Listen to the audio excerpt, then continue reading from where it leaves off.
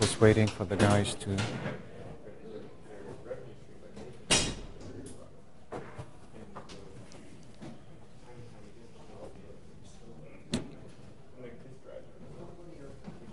Okay.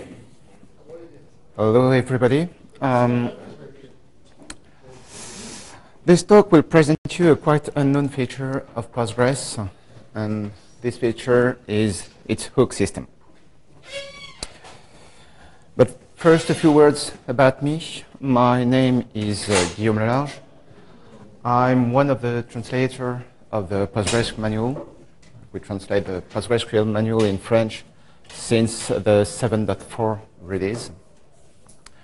I'm one of the developers of pgadmin, and I do a lot of other stuff on Postgres and related tools on Postgres. For work, I work at Dalibo, which is a PostgreSQL company. We do a lot of stuff on Postgres, mostly trainings, support, and auditing. Well, enough about me. Postgres is really well known for its extensibility. Many people know that you can add your own user types. You can add functions that handle user types. You can add operators which use those functions. And you can do lots of other stuff. You can have many languages, for example, to code your functions. Actually, the extensibility of Postgres is so important to the project that one of the most interesting features of 9.1 is its extensions object. The extension object helps you to add new features, new user types, new functions to your Postgres database. So with all this going on the extensibility, it's rather strange, rather weird that the hook system in itself is really less known. What's a hook? A hook, the aim of hooks, is to interrupt and modify the usual behavior of Postgres. It allows the developer to add new features without having to add it to the core of Postgres. It's not a well-known feature because it's actually quite recent. The first hook appeared in 8.3. In 8.3, you have 5 hooks available. In 8.4, you got 8 more hooks. In 9.0, you got 2 more hooks. And in 9.1, 5 more. So right now, you have around 20 hooks available to modify the behavior of Postgres. But actually, the biggest issue is that it's not at all explained in the documentation. You can search through all the documentation. You have nothing about the hooks and how to code functions that use the hooks available in Postgres. You have 4 kinds of hooks. It's 4 kinds of hooks. Hooks on the planner, hooks on the executor, hooks specific to security and permissions, and hooks for the PGSQL language. So right now we will see all these hooks. First, on the planner hooks, so you have 8 hooks available for the planner. It's mostly used by some plugins such as the Plan Tuner and the Plan Insteer, which allows you to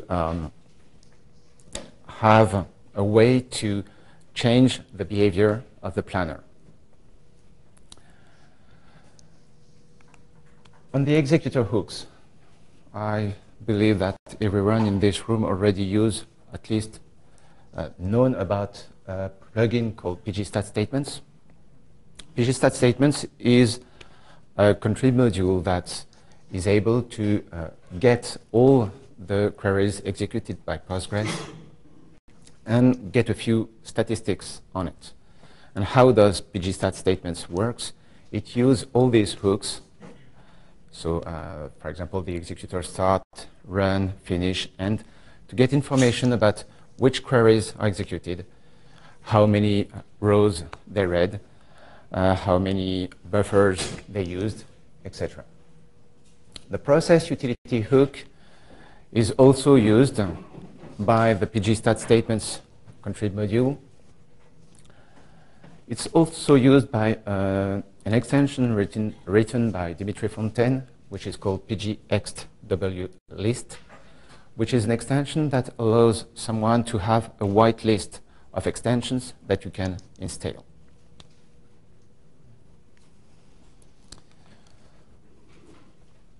You've got also hooks on security and permissions.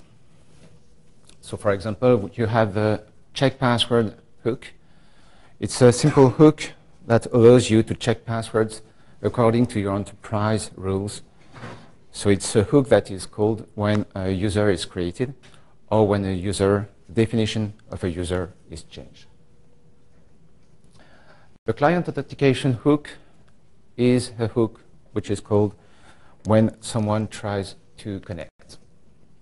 So it's used by many modules, such as the delay, which is another contrib module, which allows you to wait a bit if the last authentication failed. PGSQL also use it to add more checks to allow or deny a connection. And you have another bunch of hooks usually used by the SC PGSQL plugin. PL-PGSQL, you have 5 hooks available for PL-PGSQL. You have the hook that is called when you do the declare section of a function, of a PL-PGSQL function. You have the func_beg hook, which is called when you start executing the begin of a function, func_end for the end of the function, stmt_beg for the beginning of a statement, and stmt_end for the end of a statement. It's used by 3 modules, as far as I know, which are the debugger, the profiler provided by EnterpriseDB, and by another tool that I wrote called log_functions. And you get another one. I said there was only 4 kind of hooks. Actually, there is another one kind of hooks, which I couldn't put it in a specific category, which is the shmem startup hook. It's a hook that is called when Postgres needs to ask for shared memory to the system. It's used by the pgstatstatements module to record every queries executed in shared memory. So I didn't speak about the initial release in all those hooks, but as you can see, it starts with 8.3, and we've got more and more of them till the 9.1.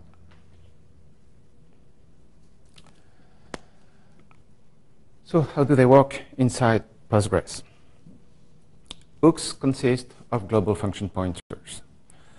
It's initially set to null, and when PostgreSQL may have to execute it, it checks if the global function pointer is still set to null, and if it isn't, it executes the function pointer.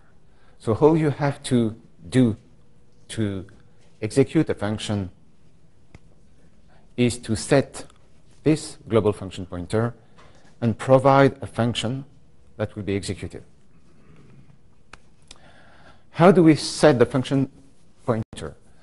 Actually, a hook function will be available through a shared library. A shared library is a .so or .dll file that is installed in the lib directory of Postgres.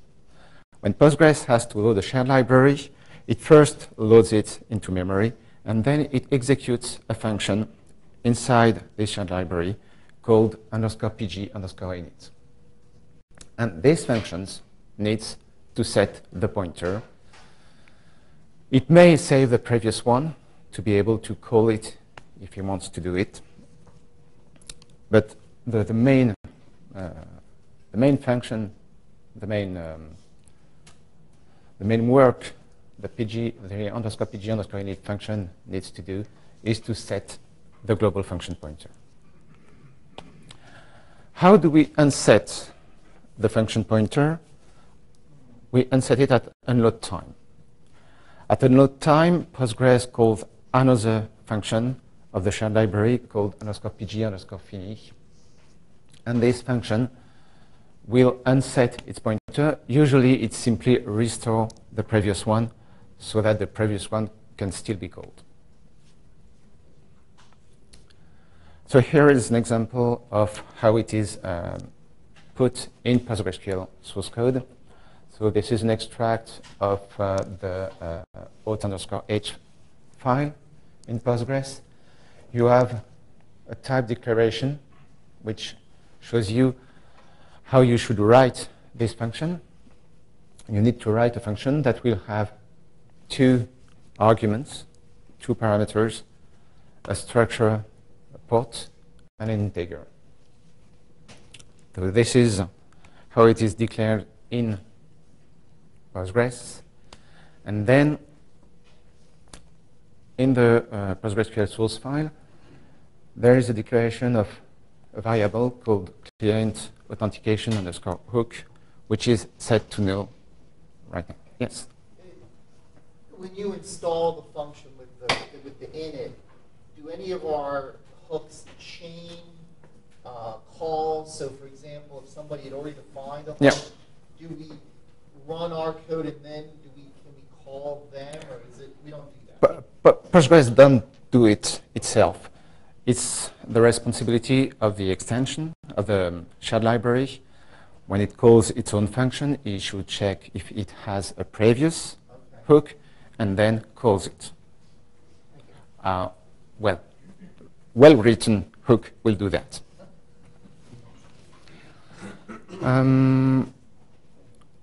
So this is the variable we will need to change when the underscore PG underscore init function is called. When Postgres will have done the authentication on its part, it will check if the hook is set to something other than null and calls it.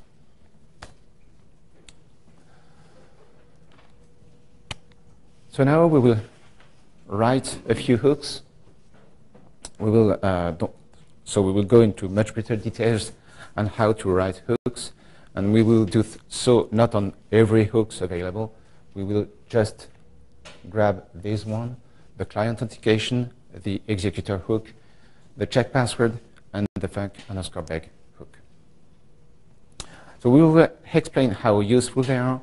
We will list already available extensions using them, and we will see how to write a shared library that uses these hooks. So first we start with the client authentication hook.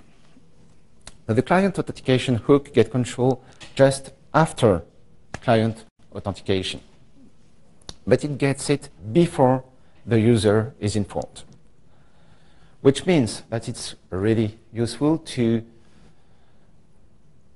do yourself an authentication on something else, to record login events, or to insert a delay after a failed authentication. So we already have a few modules that use these hooks. The ODelay. ODelay is a contrib module available with PostgreSQL source code. It has a configurable delay that allows you to, that helps you to avoid DOS attacks. So you have your authentication. After the authentication, a failed authentication, a delay is inserted so that you cannot right away try to connect again. PGSQL requires some specific SLinux context to allow connection. So these two are available in the PostgreSQL source file in the contrib subdirectory of its source files. And then you have another one, which is connection underscore limits, written by Thomas Vondra. It's available on GitHub. Connection limits give you more control on the number of connections available than what you have with Postgres. With Postgres, you only have a GUC, max underscore connections, that allows you to limit the number of connections per instance, per cluster. But with connection limits, you can have a limit in connections per user, per database, or per IP address. The client authentication hook function, as we said previously, has two parameters. The first one, port, is a complete structure described in a header file of Postgres, where you can get the remote host name, the remote port, the database name, the username, GUC options, and a few other things. The status integer is a status code, which basically say if the connection is accepted or denied. So this example will show you how you can write a client authentication hook. What we will try to do is to forbid, to deny a connection if a file is present on your file system. So we will need two functions. We will need one function to install the hook. It's the _pg_unit function that we will set. And in this function, what we will do is set the client authentication hook global function pointer. The second one is there to check the availability, the presence of the file, and if the file is present, allow or deny the connection. So first, we need to initialize the hook. The initialization of the hook happens in the _pg_init function. So we first have the record of the previous client authentication hook. So we save it here. And then on the client authentication hook, we set it with our own functions, which is available here. So this function is quite simple. There are the two parameters that we talked about before. If there was a previous hook, we first call it. We call it before because if this hook denies the connections, we don't want to do our checks. So we first execute the previous hook. If the previous hook allows the connection, we will check if the file we want is available or not. So here we simply check if we have the /tmp/connection.stop file on the file system. If it is here, we do an EA report with a fatal log level, and we simply throw this error message in the log. So if the file is present, all you have is a fatal error which denies the connection. And if it isn't, you simply exit the functions and the connection is allowed. We will see a bit later the use of this hook. On the executor hooks, there are 4 hooks for the executor: the executor start, run, finish, and end. Executor start hook is executed at the beginning of the execution of a query plan. The executor run hook may be called more than once. It accepts directions and count. So it's called with, it depends on how many tuples you will have when you execute a query. The executor finish hook is called after the last executor run call, and the executor end is executed at the end of the query plan. There are a lot of contrib modules that use the executor hooks. That's probably the hooks that are the most used. So these kind of hooks are really interesting to get information on executed queries. And the module you probably all have already know is pgstatstatements. Pgstatstatements is a contrib module that will get a bit of shared memory. And each time a query is executed, it gets the executed query, the string of the executed query. It gets a few informations on the executed query, its duration, how many buffers it used, that kind of things, and put them into memory.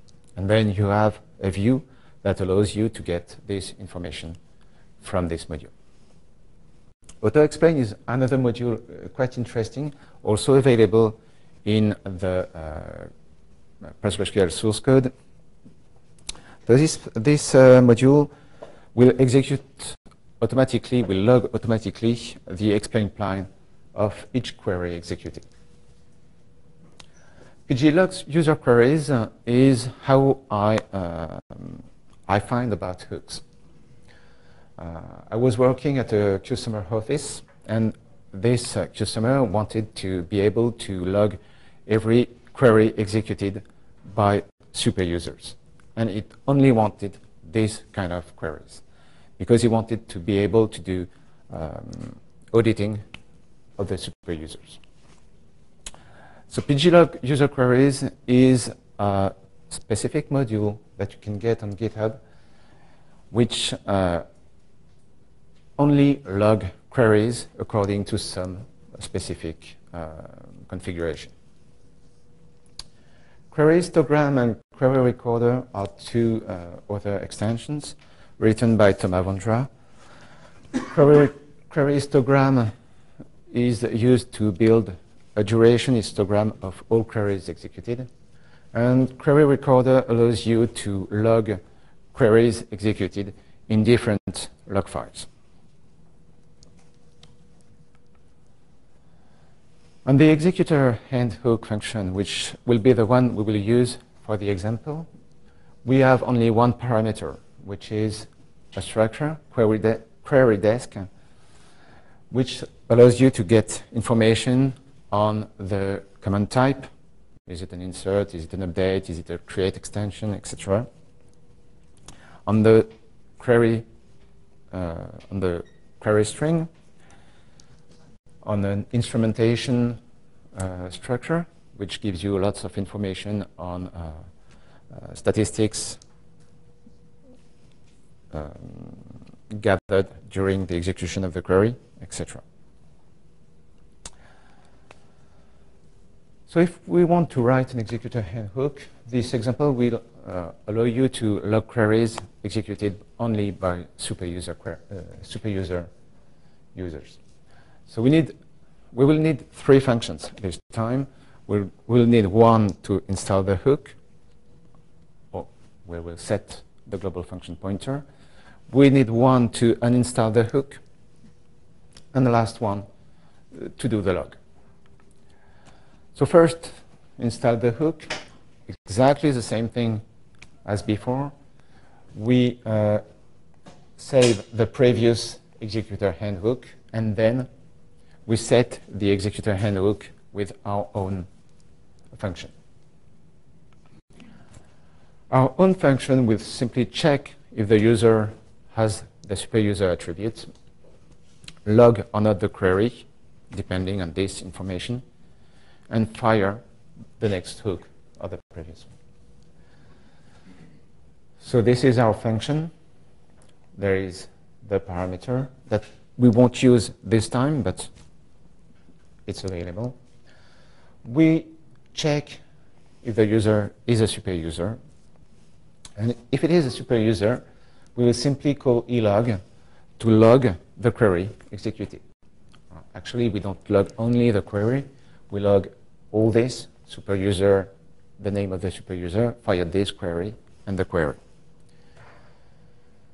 And then we call the previous hook. Super user, get username from ID, get user ID come straight from Postgres. I didn't write it. It was already available.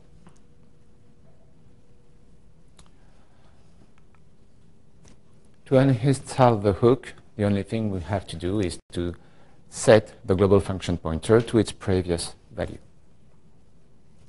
Quite easy. Are the hooks always unregistered in the same order? Sorry? Are the Fini functions always executed in the reverse order? The _pg_Fini function are called either by when you exit your session or when Postgres is stopped. You have no way to unload a shared library. So it'll always do it in the right order. Yeah.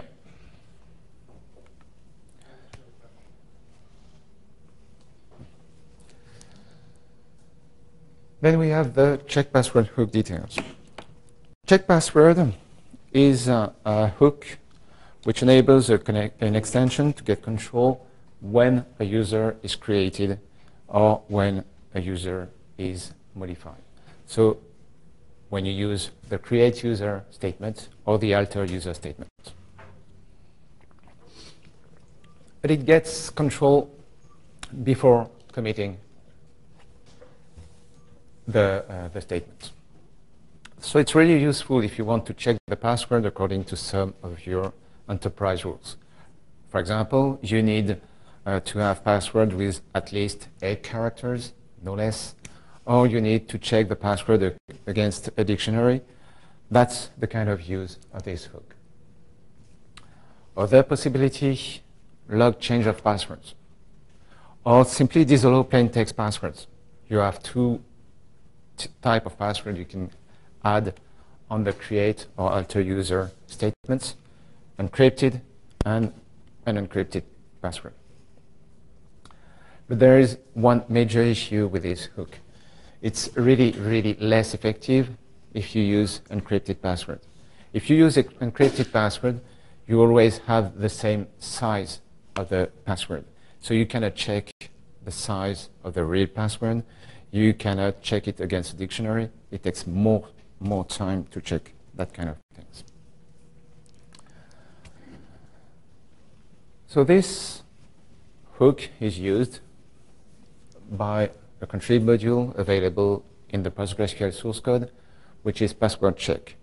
Password check is an extension, is a contrib module that will do a few checks to make sure that the password is not too weak.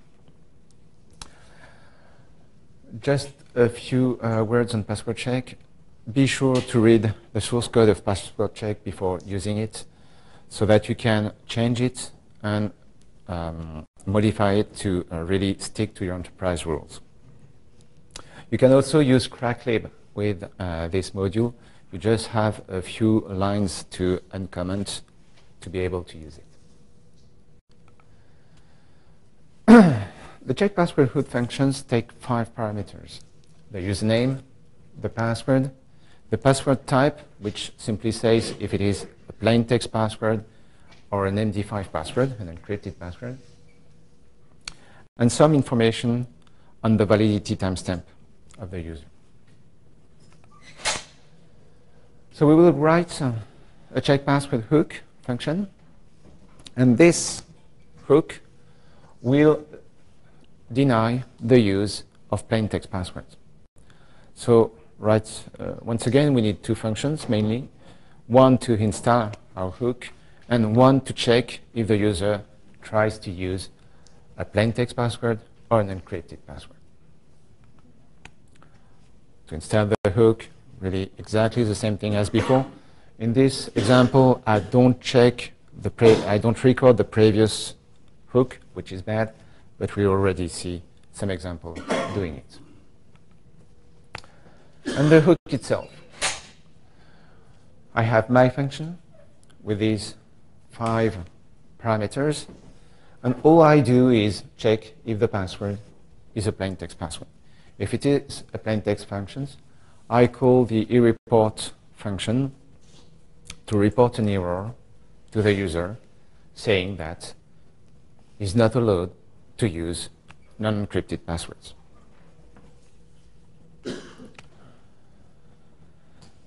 We'll see later how to use this hook in the example at the end of the talk. Func_beg. Func_beg is a hook called when Postgres gets to the begin statement of a PGSQL functions. So it can be used in many ways. It can be used to log the start of each function. It can be used to profile functions. It can be used to debug functions. So the three hooks I know that use it is the PL debugger, which is a debugger for PGSQL that you can use with pgadmin. It's written by Enterprise DB. You have the PL profiler, which gives you all the details on every statement executed on every PGSQL functions. And you have another one, which is log_functions, which do quite the same thing that the PL profiler, but instead of storing it into shared memory, it put them in the log file. It's actually quite more efficient, quite more really quicker than PL profiler. So the func_beg functions takes two parameters. One is a structure that gives you information on the execution state of the function. And the second one gives information on the function being executed, meaning you have information on which function you execute, its name, its OID, and a few other things. So we'll simply write a func_beg hook function which logs each function executed. So we need first to install the hook. So the first function to install the hook, another function to log the function name. Initialize the hook. Well, we've already seen that. We simply set the hooks, func_beg hook, and the function which is executed. This function we simply call elog on the log level and store execute function, the name of the function, in your log files.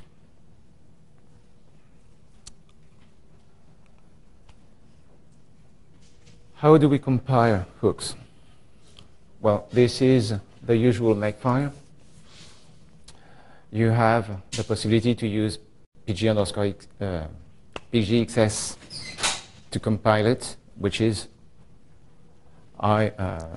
certainly the preferred way to compile hooks, to compile a shell library, or you can put it in the contrib subdirectory of your PostgreSQL source code to compile it. So to compile it, you just need to use make. If you want to use make with pgxs, you will use this variable, this parameter. Be careful that you cannot use pgxs with PGSQL plugins. It will be possible in 9.2 thanks to some work from Heike, but it isn't possible in the previous release. So if you want to compile the PL debugger or the PL profiler, you have to copy the source code in the contrib subdirectory of the PostgreSQL source code file. To install, you just need to add the install keyword after make, and what it will do is simply copy the .so file in the lib subdirectory of Postgres. If you can use pgxs, it's better. It's better because it's really simpler to do, and you can have a much simpler makefile to do it. It's not always possible. For PGSQL hooks, you cannot use that yet. So you have two ways to use hooks. First one is to declare them in the shared preload library GURCs. So you first install on the file system in the lib subdirectory of Postgres your shared library, so your .so or .dll file, And then in the PostgreSQL.conf file, you will set the shared preload libraries GUG. Some functions allows you to have other GUG, pgstatstatements, for example, give you some control of its execution. But mostly the most important thing to do is to set the shared preload libraries. You can have many libraries set. You just need to separate them with commas. So you can have, for example, shared preload libraries equal pgstatstatements, comma, pglog user queries. And then you have to restart Postgres. So for example, if we try to use the hook we've seen with the check password hook, which I called only encrypted passwords, I install the hook, the .iso file, in my system. Then in the PostgreSQL.conf file, I set the shared libraries, the shared preload libraries GUG to only encrypted passwords, and I restart Postgres. When I restart Postgres, I will have this message, which tells me that he found the shared library and he loaded it. So at this time, the global function pointer of this shared library is set. How do we use it? We don't have to call it, really. It's during the use of Postgres. For example, if I have a user that executes this statement, create user u1 password super secret, the hook will deny the execution of this statement. It will say that the password is not encrypted, and so I cannot create this user. If I use an encrypted password, just like this statement, it will work. My hook allows the use of encrypted password. It works for create user. It works also for alter user. If I try an alter user with an unencrypted password, it's denied. And if I try to use it with an encrypted password, it works. So this is an example of using hooks with the shared preload libraries GUG. But you don't need absolutely to set this. You don't need to set this GUG. If you set this GUG at start time, Postgres will set the global function pointer. But sometimes you don't want to use the hook every time. For example, on the PL debugger or on some other case, you don't want to pay the price of having the hook already installed. You just want to use it at some point. So you still have to install the shared library in your system. And then you can use a statement called load, which allows you to load the shared library at a specific time. So we'll try with the code we see previously about the log of PL/PGSQL functions. So I create a PL/PGSQL function which does not much. I set my client min messages GUG to the log level, and then I execute the functions. As my hooks is not yet installed, I don't have any more information. If I load my hook, just like that, and I execute my function, then I see the message coming from my hook functions. I don't have the message here. I have it when I do the load. And if I execute my functions more than once, just like this, select F1 from generate series, then I have the log multiple times. So this helps me to know which functions I executed, and I can set it only when I want to use it. I have a load statement. I don't have an unload statement. You don't unload a shared library. When you exit, in my case here, I was in PSQL. When I exit PSQL, when I close the connection, the hook is unloaded.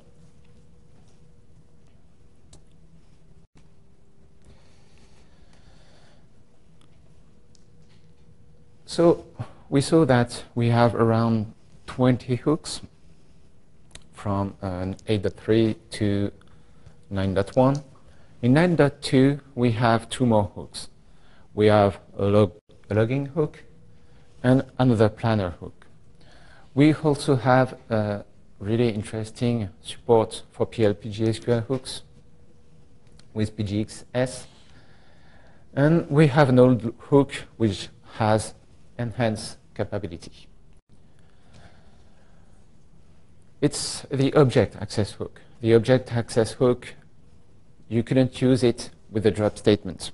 There was no drop statement support with the object access hook. It's used by PGSQL to allow you to give a Linux context to allow or deny to drop an object. The logging hook. The logging hook was written by Martin Pilac. The real name of the hook is emit_log_hook. Its aim is to intercept messages before they are sent to the server log, whatever the server log is. If it is event log, if it is syslog, if it is a PostgreSQL login collector, doesn't matter. It will intercept the message, and it will allow hooks to do custom log filtering.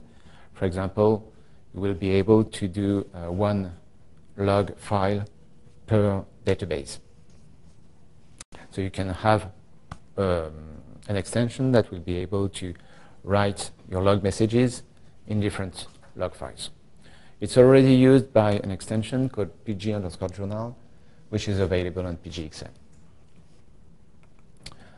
The other hook is the planner hook, written by Peter Jogan. Its real name is post-analyze hook. It's what will allow query normalization within pgstatstatements in 9.2.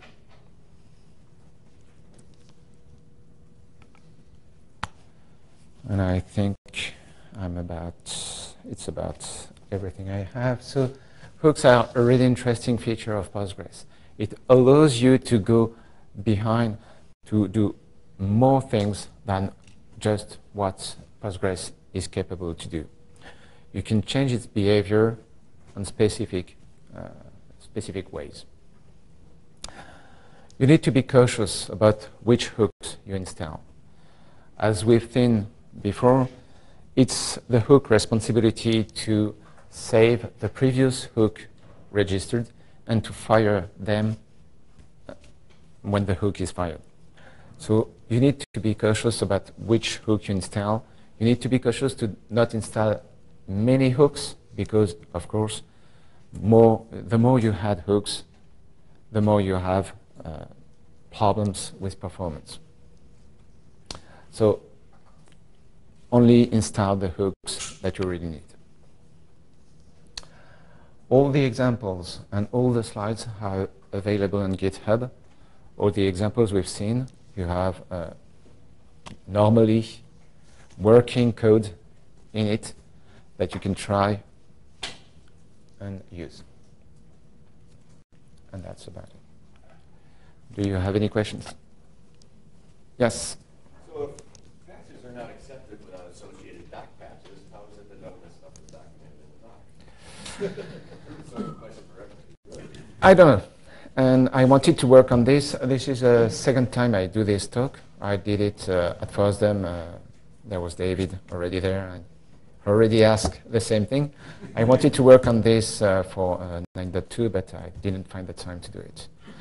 I don't really know why. I suspect it's because it's really, it really changes the behavior of Postgres, and it may be pretty bad if you do it, if you do bad things with it. Maybe it's just because it's not user-facing, right? And only user-facing stuff, then that's the... Well, we document a lot of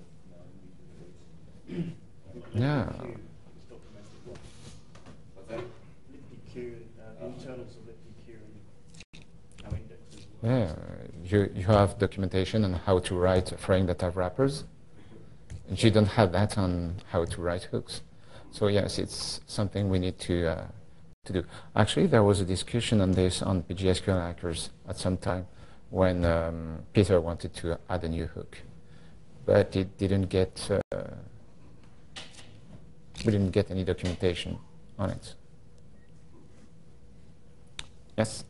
So when you're observing the previous hook and executing it, who would have set that previous hook? You were doing.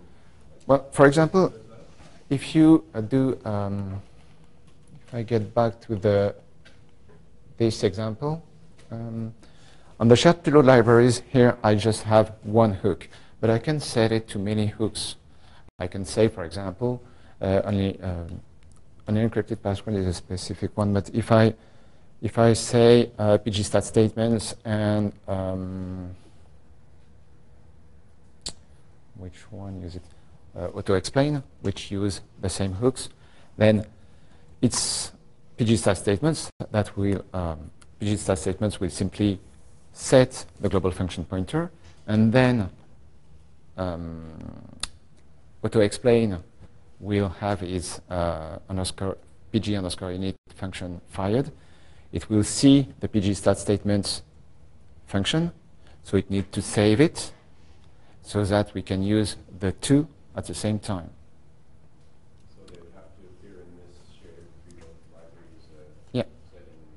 Yeah. And how about the debugger? How I haven't used the debugger for storage procedures yet. Do you have much experience with that yourself? Is it as rich as say Eclipse? The debugger, well, I find it quite interesting to use. You need to first install the hook, so you need to install the .so file or the .dll file. The .dll file, as far as I know, is already available with the one-click installer of EnterpriseDB. I don't know if there is any Linux packages that allows you to put it on Linux. I guess you will have to compile the debugger yourself. Once you've done that, you need to add the debugger extension on the database where you want to debug functions. And then you use pgadmin, which will show you a nice window with everything in it to do the debugging. And you will be able to do debugging on usual functions and on trigger functions also. And it's actually I really like this tool. The profiler provided by EnterpriseDB is, I think, less interesting because it really slows down the execution of functions. So that's why I wrote the log__ functions module, which is really much quicker. But the profiler, yes, it's a really fine tool. Yes? Can you put the last slide up with the GitHub URL again? Sorry? Can you put the final slide up on that Yes. GitHub URL again? Oops, this one? Yeah.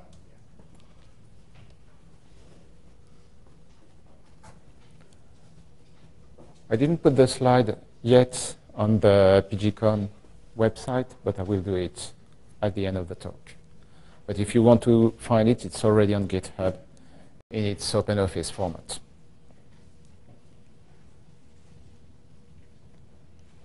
Another question?